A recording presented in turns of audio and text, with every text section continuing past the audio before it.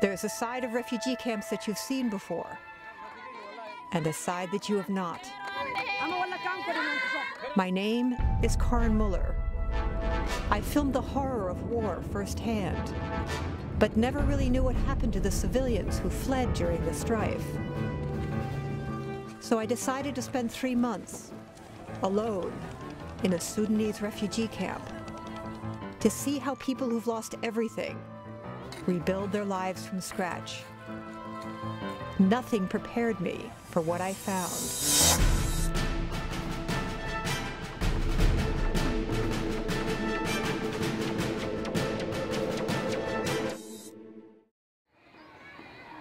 If you're going to understand the refugee camps, you have to know what their lives were like before the war, in peaceful villages scattered throughout Western Sudan.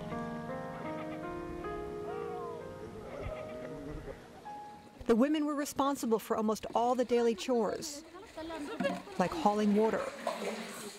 They took great pride in making sure their families always had clean clothes. They taught their daughters so that they would attract good husbands and marry well. It was the men's responsibility to protect the village with whatever weapons they could make or find. They also worked communally on larger construction projects, like building houses for new wives. The materials all came from the surrounding forest, and the know-how got passed on from father to son.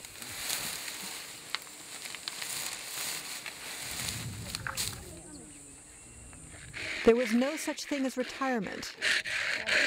Everyone just worked until they dropped dead, though the elderly were treated with great respect. It was their job to teach the next generation all the skills they needed to grow up into proper men.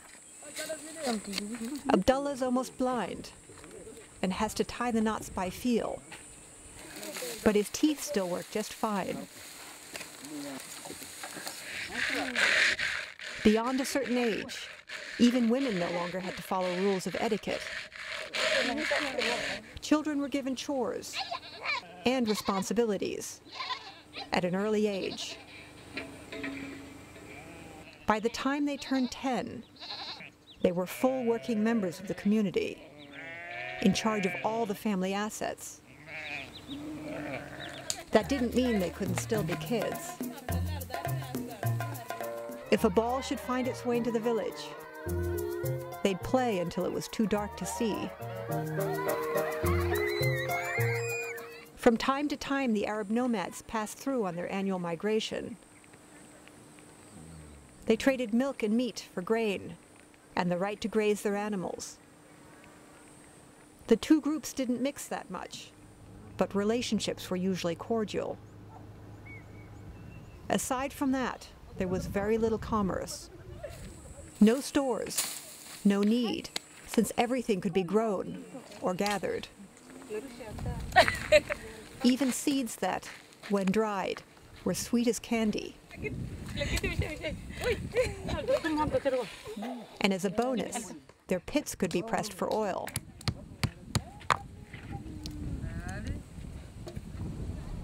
The local market, if there was one, was at least a day's hard ride away.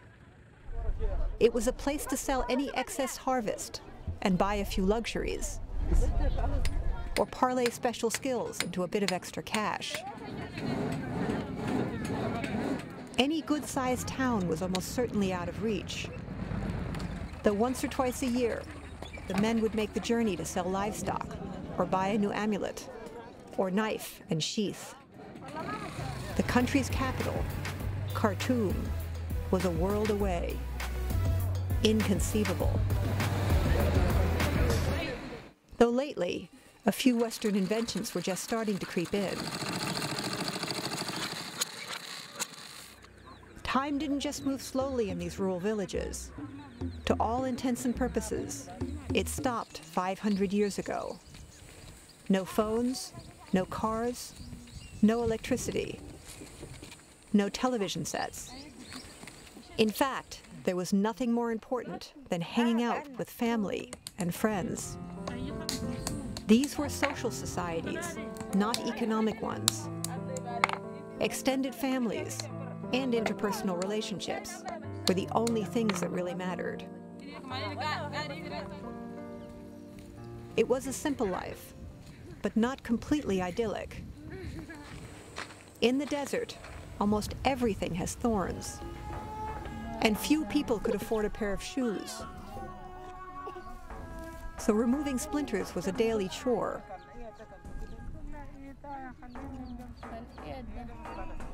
And the flies were everywhere. With no access to hospitals, diseases like arthritis and diabetes went virtually unchecked. During the dry season, the dust storms could make life completely miserable. It was a harsh and unforgiving land. But for those who knew every rock and outcrop, it was home. And then there came a war. It began with drought, turning farmland into desert, and pitting sedentary African farmers and the nomadic Arab herders against each other in a desperate competition over increasingly scarce resources. The Sudanese government sided with the Arab herder, and throughout Darfur, farming villages were burnt to the ground and their inhabitants slaughtered. Those who survived fled over the border into Chad to begin a new life in the camps. At first glance, Farshana camp is pretty much what you'd expect. The women spend hours hauling water. The children play a lot of soccer, and if they're lucky, go to school. Once a month, there's a food distribution. But mostly, you see people sitting under trees and assume there's nothing much to do. You don't realize that behind the scenes, almost everyone is working frantically, because you can't survive inside the camp without some form of extra cash. If your goal is to make money, selling stuff is the way to go. You have a captive audience of 20,000. No matter how poor they are, they still need shoes and children's clothes, soap and toothpaste and candy. Though if they can't afford the commercial version, they can buy the local brand. Wedding dresses and cheaper ones for daily use. Even the occasional luxuries, like noodles, pencils, and tea. There's local honey in those soda bottles. And toothbrushes, either imported or the poor man's brand. The problem is, you need money to buy your merchandise, and most refugees arrive at the camp without a lot of cash. A few have managed to pool money from their extended family and use it to open up their own store. Mohammed sells everything from batteries to bubble gum. He learned the trade by working in an older brother's shop before the war.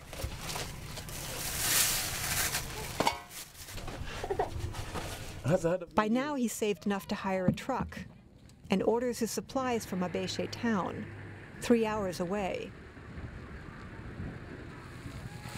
His sons do all the heavy lifting.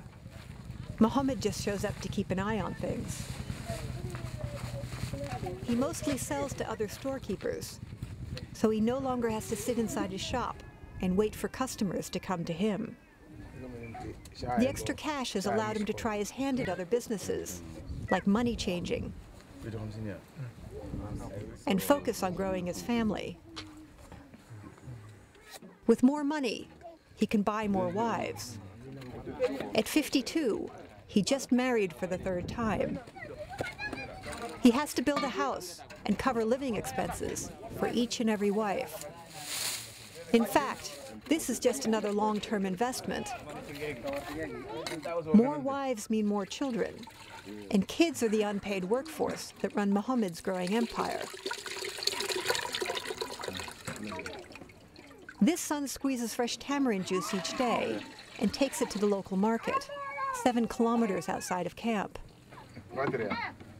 In Sudanese society, wealth comes with responsibility. Mohammed not only provides for his immediate family, but also sisters, cousins, and aunts. He has over 50 mouths to feed. And when friends drop by, he's expected to take care of them as well.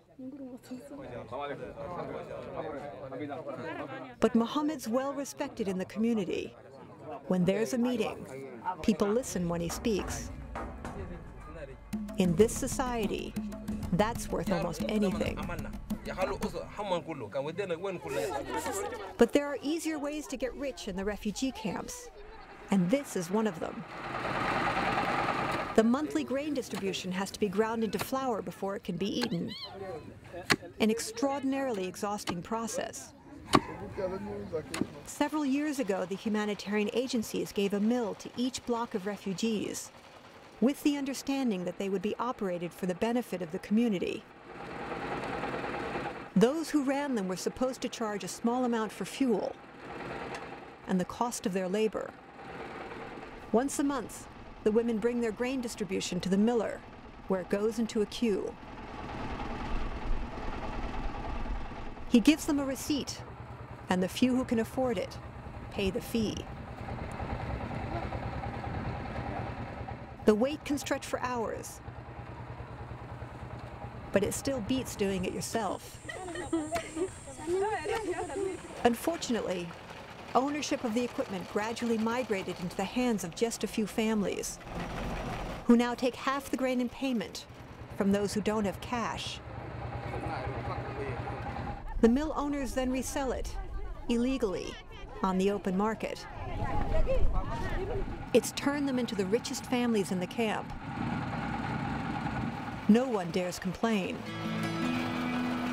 especially those who just arrived, without a penny to their names. Typically, you'll find them making bricks. It's one of the toughest jobs in the camp. On the upside, you need almost no capital. Just a simple wooden mold, a shovel, and an enormous amount of sweat. The first step is to claim a spot where the sand has enough clay to hold it together. Since these are among the poorest families, children often end up working for their parents and then don't have time or energy to get an education. Once they've chipped it loose, they add water and knead the mixture until it's smooth. They then drag it to a flat spot, mold it, and leave it to dry in the blistering sun. In the village, this would have been a job for men, but here there are too many widowed women, all struggling to support themselves. Because the bricks are never fired, they break easily. It takes 1,200 bricks to build a one-room hut, at a cost of about 2 cents a piece. That's $24. Of course, once you have a house, you need to furnish it.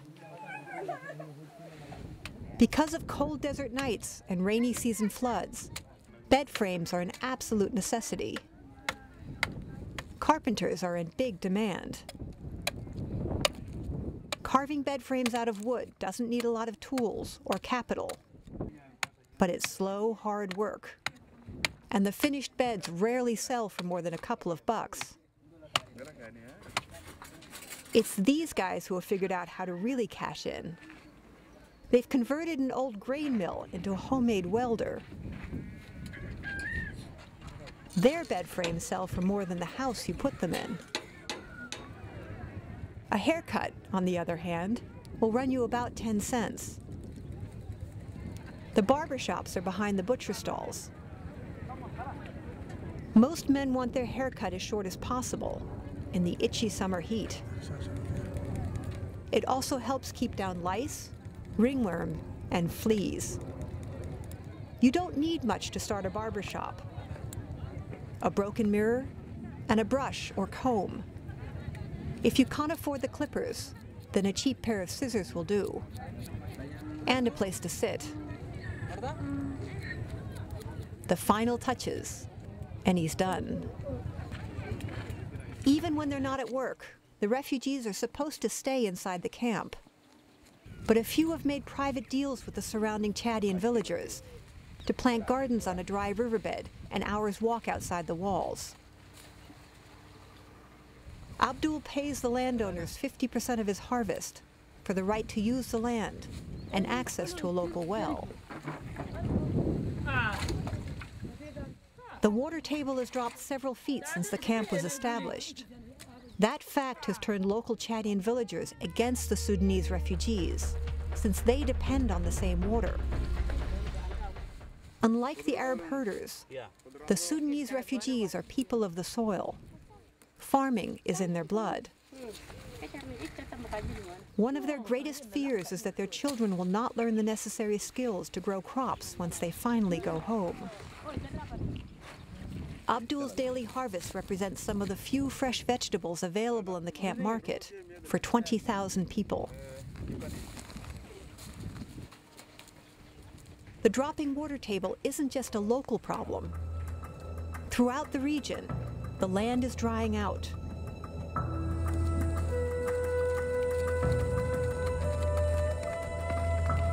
Even if these refugees find their way home, they almost certainly can't go back to subsistence farming. At least for now, Abdul's vegetables are hot commodities. Before he even gets them to market, he's sold half of what he picked. Unlike fresh vegetables, drinking water is available to all the refugees, though they still need some way to store it once they get it back to their huts. Making water pots is typically a job for women. First, Fatma prepares a place to work that needs the clay. She dug this batch out of a dry riverbed over 10 kilometers away. Her mother taught her how to shape pots, and without a husband in the camps, this is how she supports her 3 children.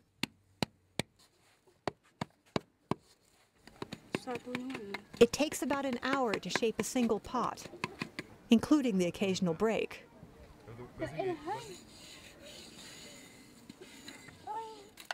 Once she's done, Fatma gathers what little wood she can find and heads out to the open desert to prepare the fire. The extra stones help keep in the heat. No matter how carefully she packs it, the wood chips come up short. So she adds dried cow manure scavenged from the local Arab herders. There's not much entertainment in the camp. The fire draws quite a crowd. The pot is only fired once, which means it's porous. The water gradually leaks through. This acts as a natural air conditioning and keeps the contents cool. Fatma will feed the fire until well after dark. All that work, and they sell for less than $2 each. Not all of Fatma's pots get used for storing water. These women are selling homemade beer, despite the fact that alcohol is forbidden by both the government and Islam. The women brew it from whatever grain they have on hand, usually sorghum, since it's cheap.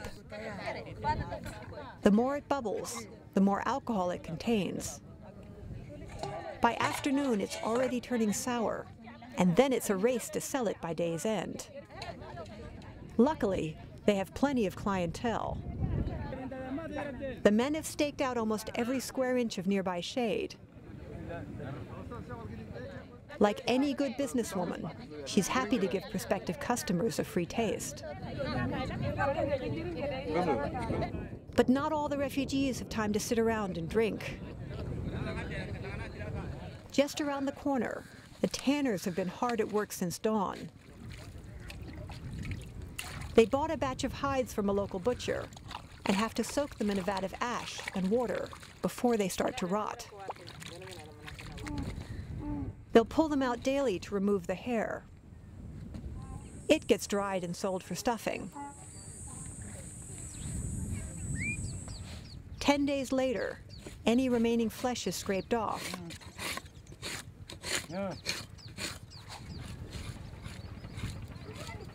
These are among the poorest workers in the camp. They barely make enough to feed themselves.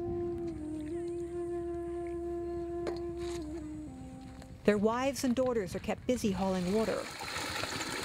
Though the men have by far the tougher job, they have to scrub each and every hide for hours on end. And in the process, it does a real number on their hands.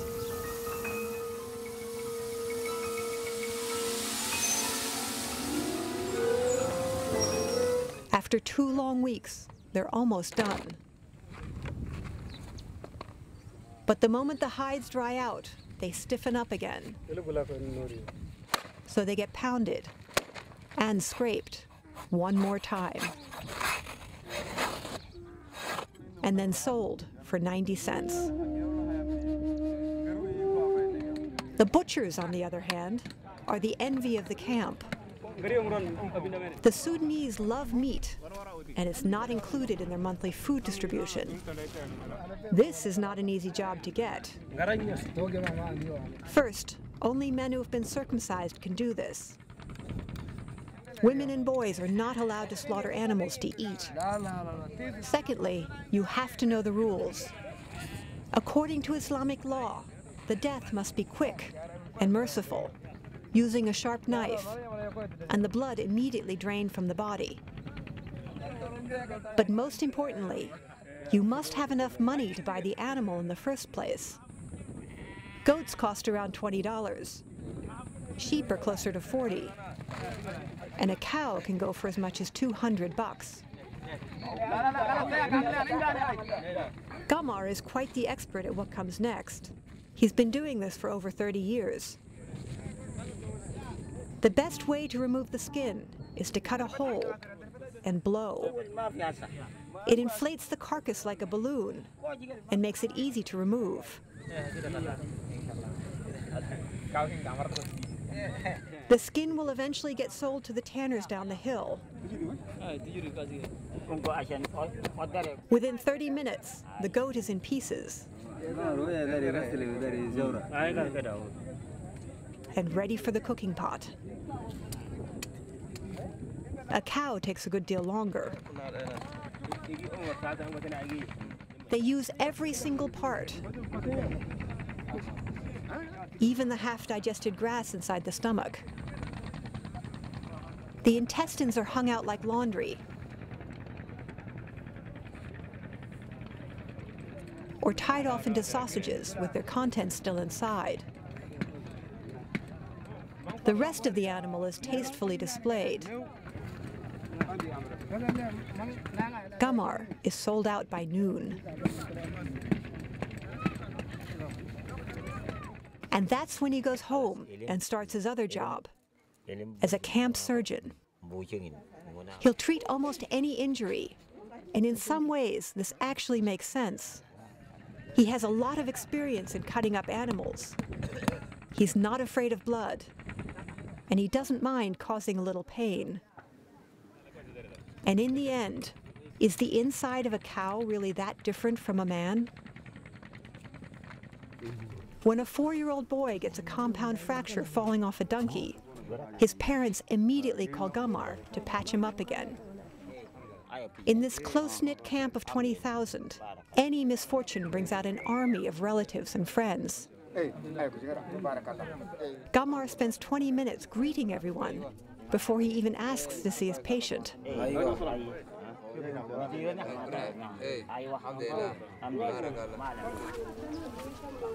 The accident occurred at 10 p.m. With no electricity, Gamar had to set the bone by candlelight. And he's come back today to look at it again. When a bone breaks through the skin, I clean it very well, and then gently put it back where it was, and then I bandage it. Gamar uses no anesthetic. Just sulfa powder, sackcloth, and cardboard splints. And his secret ingredient, a raw chicken skin.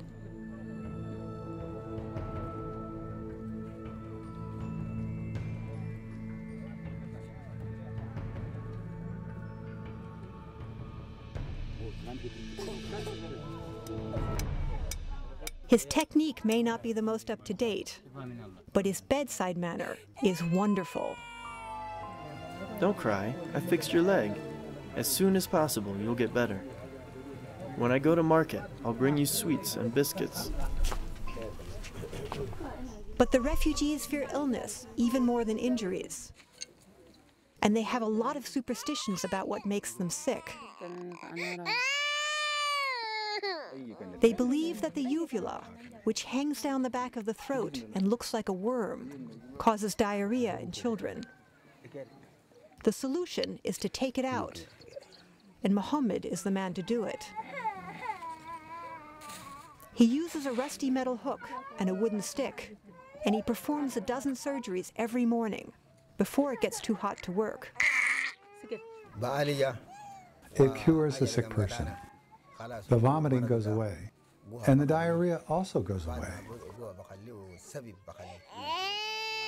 Hygiene isn't his strongest point.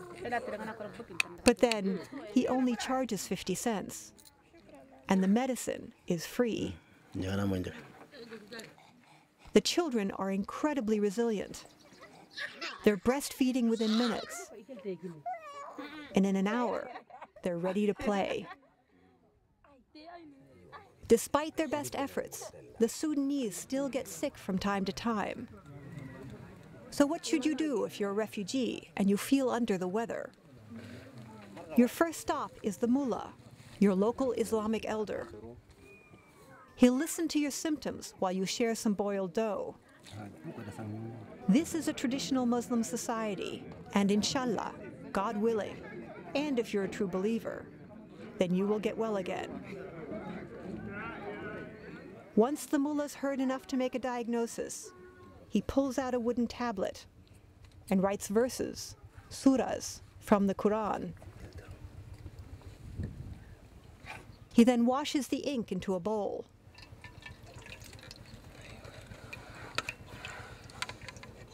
You drink that sacred water and pass it around.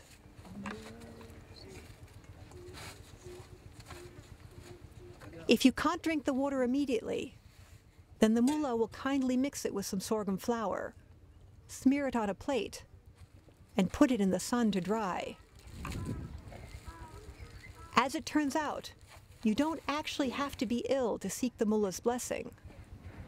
He specializes in making grigri, religious amulets. He writes verses from the Quran onto a sheet of paper, folds it carefully,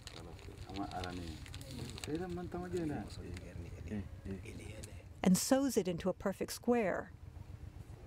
He then takes it to the market, where it gets tucked inside a leather pouch, decorated, and covered in shoe polish. Grigri can deflect bullets and even make the wearer invisible. Not surprisingly, they're hot sellers among the Chadian soldiers at a nearby army camp. They buy extra to wrap around the things they most want to protect. So, if the mullah's sacred water doesn't cure you, and you get sick despite his amulets, he'll send you to a specialist. For long-term aches or pains, the bleeder's your best bet. He'll make several small cuts over the affected area, and then use a cow's horn to create a vacuum and draw out the blood. After 20 minutes, he releases the pressure, scrapes it clean, spits to create a new seal, and does it all over again. The blood coagulates within minutes in the searing desert heat. To Muslims, all body parts are sacred, so burying the blood is more important than cleaning up the wound.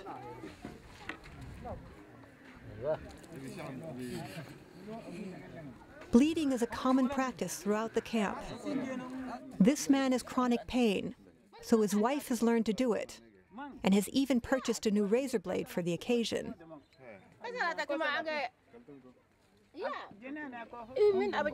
He's been ill for more than 10 years. Last year he almost died, but I cut him and he got better. Now I cut him every 2 to 3 weeks and he feels good.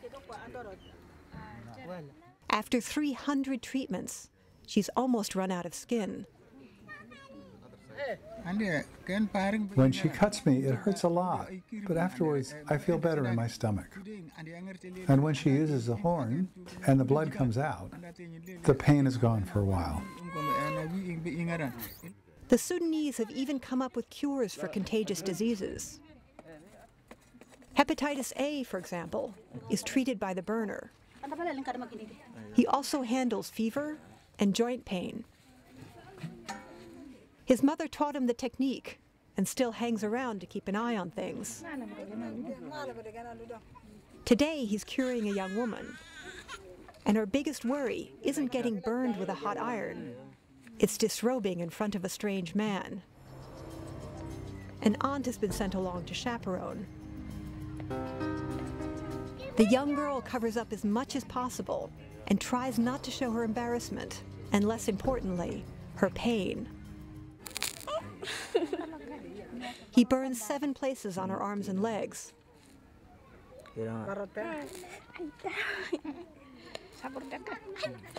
He still needs to burn her back and promises to turn away.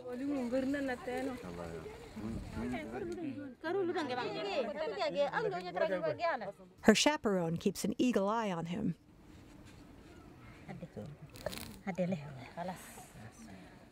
Hepatitis A is rarely fatal, so no matter what he gives her, she's almost sure to get well again. Though even if it doesn't work, she's still not completely out of options. There are plenty of Western medicines in the marketplace, for animals or humans. Most refugees have no idea which ones to buy and can't read labels, so they usually go to see Victor, the self-taught camp pharmacist. He treats everything from diarrhea to serious infections, and his waiting room is always packed. He sees almost 200 patients a day. Victor's training is somewhat rudimentary. In Sudan, I took a first aid course. Despite an almost total lack of facilities or training, Victor taught himself how to give IVs. And he never misses the vein.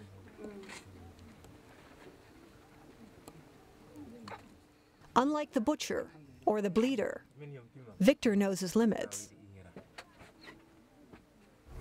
The bad illnesses, I send them to the hospital. Though he hasn't quite figured out his stethoscope. That gives the temperature of the patient. Or blood pressure cuff. There are some people, their blood is not flowing well. But he takes the time to explain the proper dosage to each and every patient, even if the diagnosis isn't always right. Victor has a lot of clients because he is trusted by the community. Though it doesn't hurt that he's willing to give out prescription medications to anyone who asks. He even built his clinic with the boxes that he bought them in.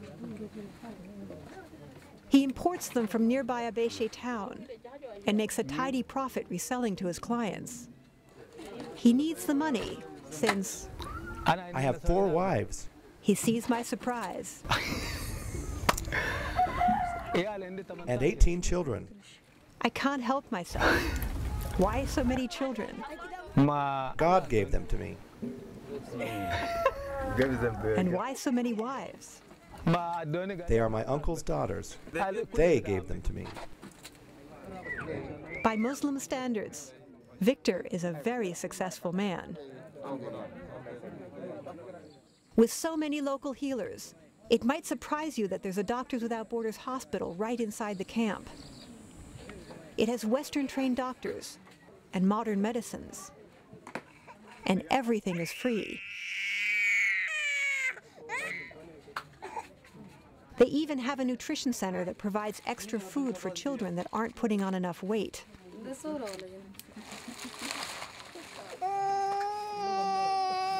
The staff keep careful records, weigh and measure every patient on a weekly basis, and try to calm their fears and make them healthy again. They really care about every child who comes through their doors. Ivan, their director, works hard to build trust within the Sudanese community.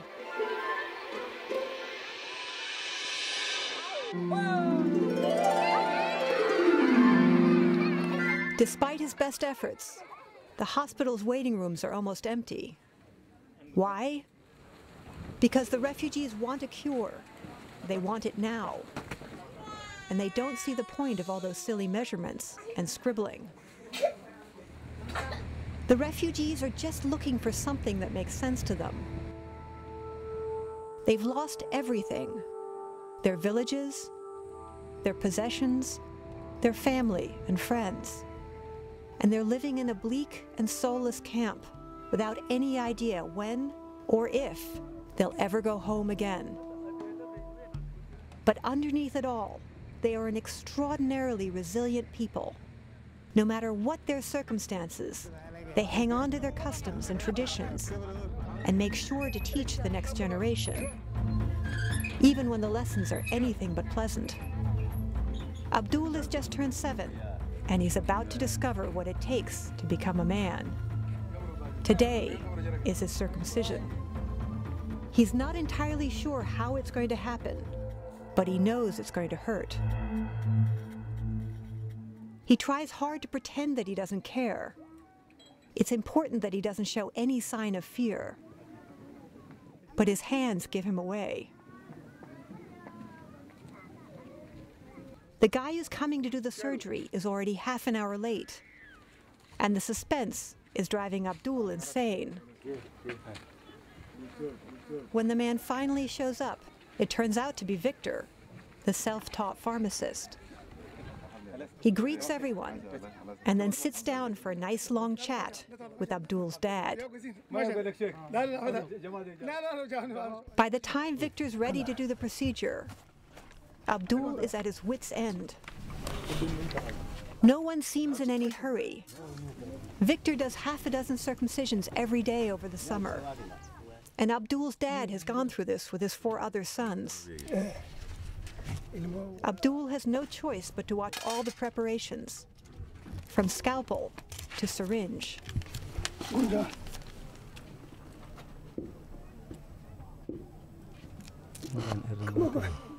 When it's finally time for the needle, 7-year-old Abdul barely flinches. He's actually getting off easy. Back home, they would have held him down and done it without anesthetic. A clamp, a cut, and the deed is done. Unfortunately, the needle is old and rather blunt. Through it all, Abdul never made a sound. I'm very happy. He's just like me.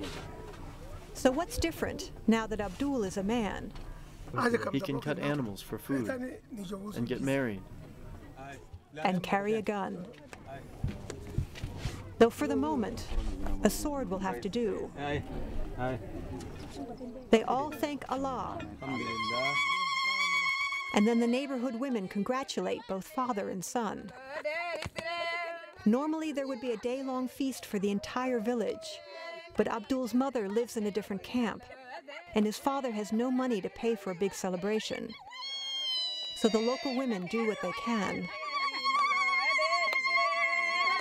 The young boys watch and dream of the day when they too will become men.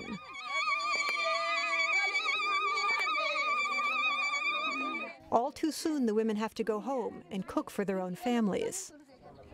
The men retire to their tent to drink and smoke, and Abdul is left to brave it out alone. But not all local traditions are quite so painful. The Sudanese love a party, And when someone gets married, they pull out all the stops. Everyone puts on their one nice outfit, and the bleak brown camp turns colorful for an afternoon. The young men and women gather in a local space and sing and jump. It shows they're healthy, and more importantly, impresses members of the opposite sex. Some of them are human pogo sticks. It helps if you kick up your feet. This is one of the few places that unmarried men and women can look for potential mates. Though the women are a lot more shy about it than the men. More than anything, in the dreary monotony of camp life, it's a chance for young people to break out and have a little fun.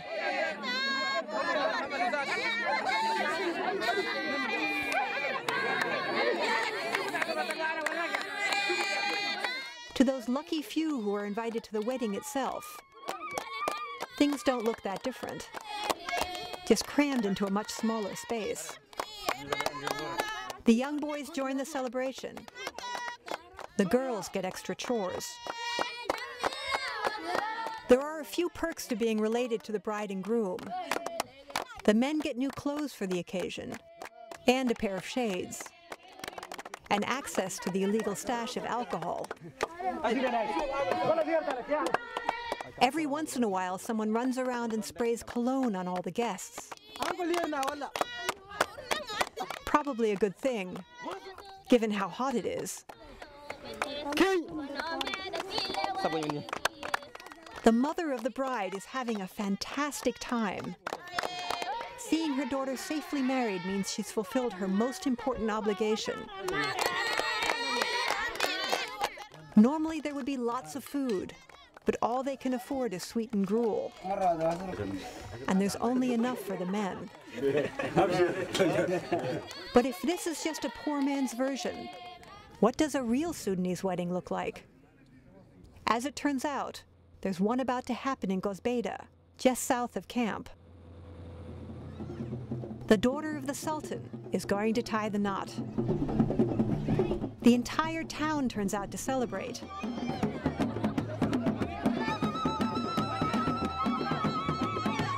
They even bring out a few musical instruments. And everyone is dancing the traditional tom-tom, complete with long-handled fans.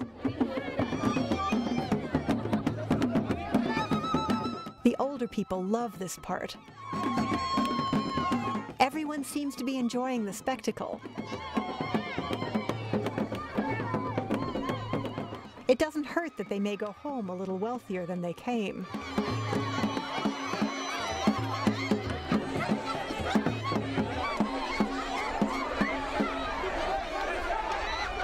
The soldiers are all from the groom's side of the family. Turns out the Sultan's daughter is marrying the son of a general. But the real preparation started weeks ago, when several dozen members of the bride's extended family arrived from the capital to help.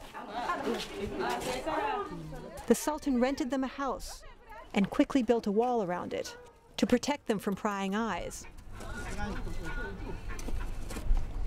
Piles of raw ingredients were delivered, and they began to prepare a feast.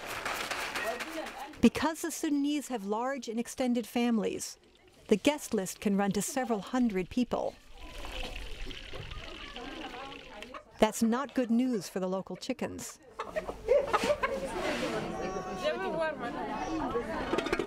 The highlight of the feast will be a huge pot of assorted meats and other delicacies.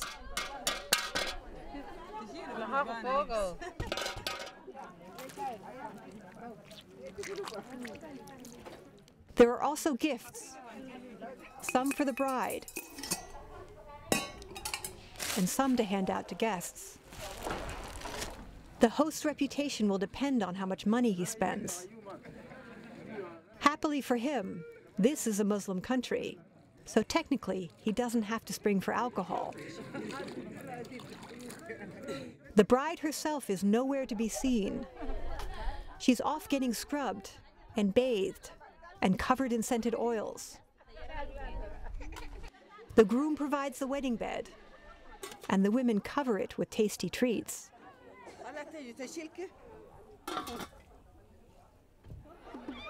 Back at the Sultan's house, the public celebration is finally coming to an end. It's time to head out to a rented courtyard for a more private dance with family and friends. The general kindly provides the transportation. Unfortunately, they're way behind schedule and still setting up the all-important lights and music.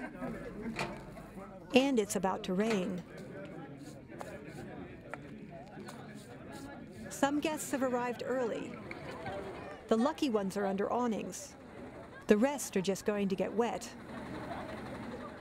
At least the bridal party is warm and dry inside a nearby house.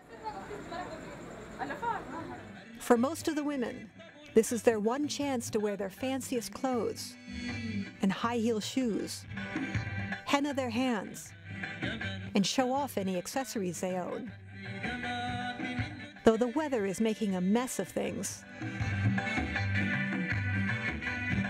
they finally decide to fix the dance floor, though for some, it's already too late.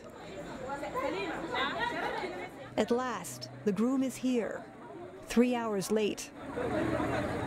He doesn't dance, but he does do periodic victory laps.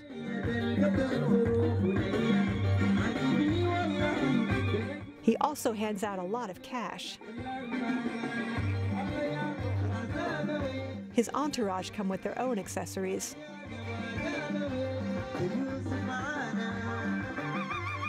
The singer and his band have their share of loyal fans as well.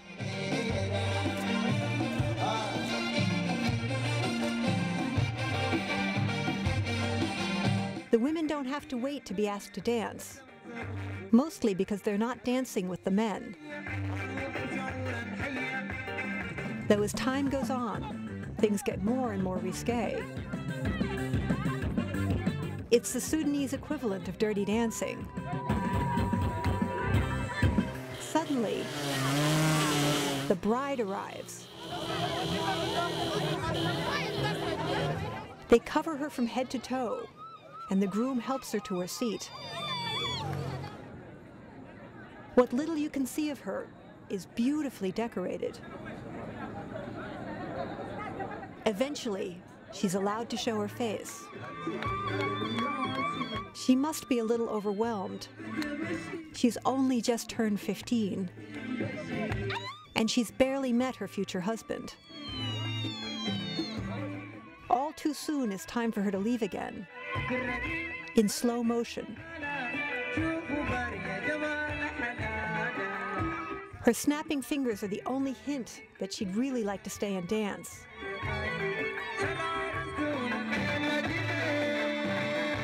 Once she's gone, her female relatives can finally show themselves. They make quite an entrance, in the hopes that they too might one day catch a man. By midnight, the dance is over, and the next morning the women are back at their daily chores. They still have to finish preparing the big feast and serve it to the men. The guys have been busy working up an appetite since early morning.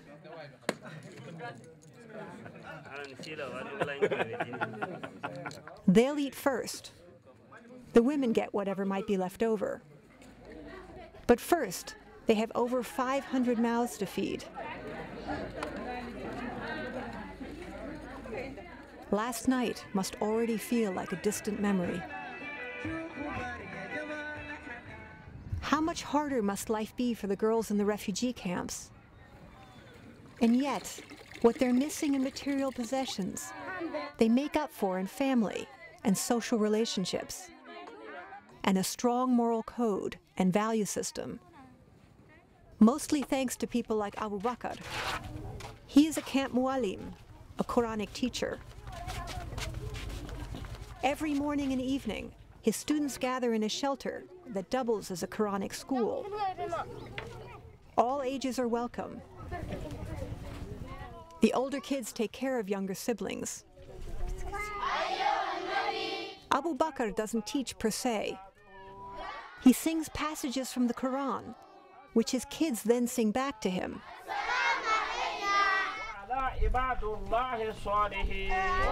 More or less.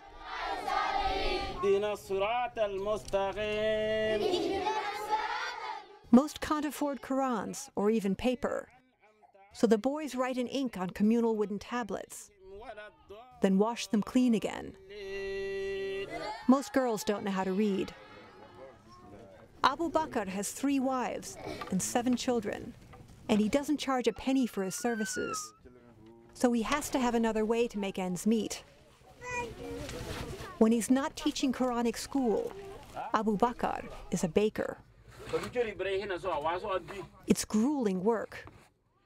I have to get up at 4 a.m., wash the towels, chop the firewood, fire the oven, mix the flour and water. Then I start to work. By the time his assistant climbs out of bed, Abu Bakr's been hard at work for almost 3 hours. And they still have over 400 loaves to bake.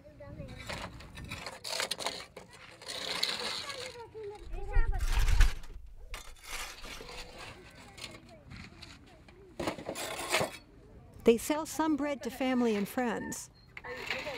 But if Abu Bakr is going to stay in business, then he has to sell at the local market, 7 kilometers away. Why does Abu Bakr work so hard? He has one wish in life. When I came here, I was very happy for one reason.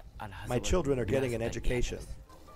Abu Bakr sees no conflict between his Quranic teaching and a Western education. In fact, he schedules his classes around school hours. The two, he says, go hand in hand. The Quran teaches moral values. The Western school teaches practical knowledge. What kind of values? Be honest. Don't steal. Don't commit adultery. Don't lie. Don't covet. Sounds awfully familiar. Abu Bakr does more than talk. He lives the values that he preaches. When his neighbor needs help building a home for his new wife, Abu Bakr is the first one there. He works the hardest, and he's the last to leave. All the children know that if they hang around his oven, they're sure to get free bread. As if he wasn't busy enough already, Abu Bakr is teaching himself how to sew. And then it's time for evening class. If this is what the Quran teaches, Abu Bakr's students are in good hands.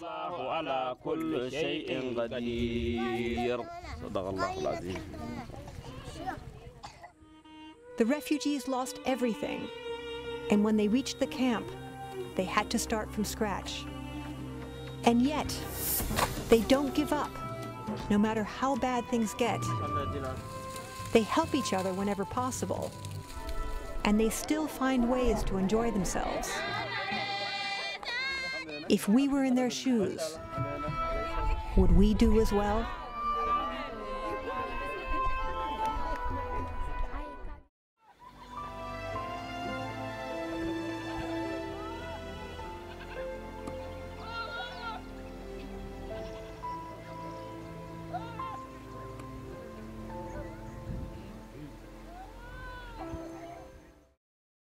For information about how to use Sudan's Secret Side in the classroom, including storytelling and multimedia educational opportunities, visit Sudan'sSecretSide.org. Sudan's Secret Side, a 2-hour documentary series, is available on DVD for $24.95 plus shipping and handling. The series may also be downloaded for purchase or rental. To order online, please visit www.sudan'ssecretside.com. This program is brought to you in part by Take Two, turning today's youth into tomorrow's global citizens. www.taketwovideos.org